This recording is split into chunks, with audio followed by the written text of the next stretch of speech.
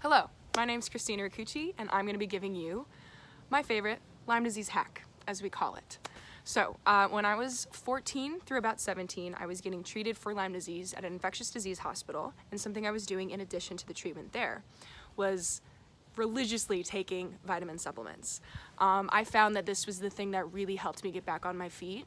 In addition to all the other treatment, I was taking about 72 of these pills a day, so morning through night, just constantly taking these supplements, and I felt like it was really giving my body the things, restoring kind of what it was being depleted of due to the really intense medication, and I found it helped me out a lot.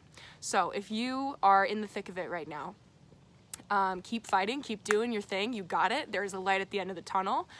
Do your research. You have more control than you realize. You just gotta make yourself aware of how you can help yourself out. So that would be my Lyme disease hack, my tip for you.